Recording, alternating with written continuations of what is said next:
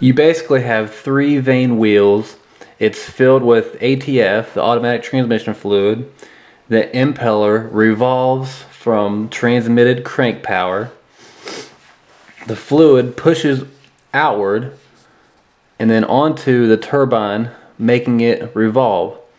The turbine is connected to the input shaft of your transmission. Your transmission, and then your long shaft that goes underneath your car, your drive shaft.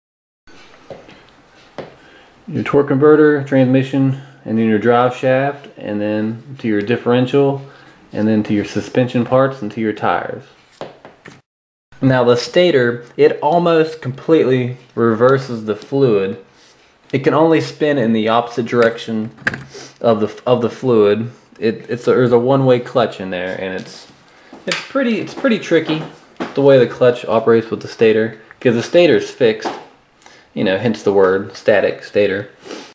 Now the downside to this is to the automatic transmission is there's a difference in speeds of your engine crankshaft moving, revolving, and your transmission turning and revolving. There's a differences in speed, which it wastes power. So that's one advantage the manual transmission has over the automatic.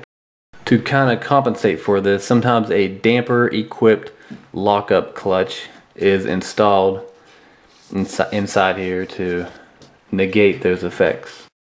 And researchers are even working on an elliptical torque converter, which is pretty cool. So check that out. Okay, a torque converter converts torque from your engine. Your engine's crankshaft is revolving, translating its energy, and ultimately it goes through your torque converter, which converts the torque, as the name implies.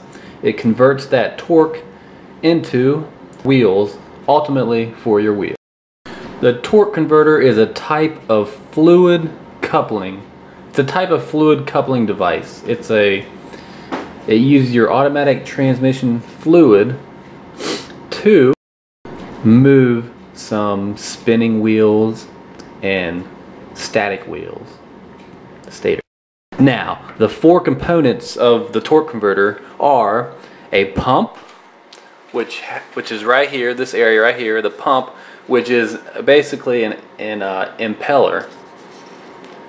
The stator, which is housed in the middle, it stays stationary. Only at high speeds does it move. The fins don't move, the whole thing moves, revolves. It's stationary, but the whole thing moves only at high speeds. It's basically a one-way clutch.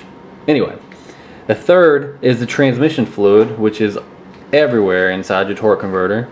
And the fourth is the turbine, which is this area right here. It's this interaction of the stator and the one-way clutch inside of it that allows the fluid to not return back to the pump, which would slow the vehicle down dramatically. This centrifugal-like pump impeller, when the fluid is in here, it gets flung to the outside like in a washing machine. It gets flung to the outside in a centrifugal-like manner, and this creates a vacuum in the middle, which makes the fluid go into the middle and go towards the turbine. And these blades are made in such a way that when the fluid enters the turbine, it hits those blades and it makes the blades of the turbine spin, which ultimately makes your transmission, it's connected by the shaft inside here. The turbine output connects to the transmission, which moves your wheels eventually. And the stator has an output shaft right here, which it's connected to a fixed shaft of the transmission. Your flywheel right here is connected with the engine's crankshaft, so it turns when the engine's making the crankshaft turn, it's making the flywheel turn together. So you have your engine, your torque converter, and then your transmission. Alright, that's a torque converter. I hope this helped you guys out.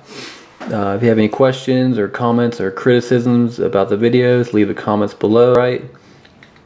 Just critique below, thumb up, thumb down, and just woohoo!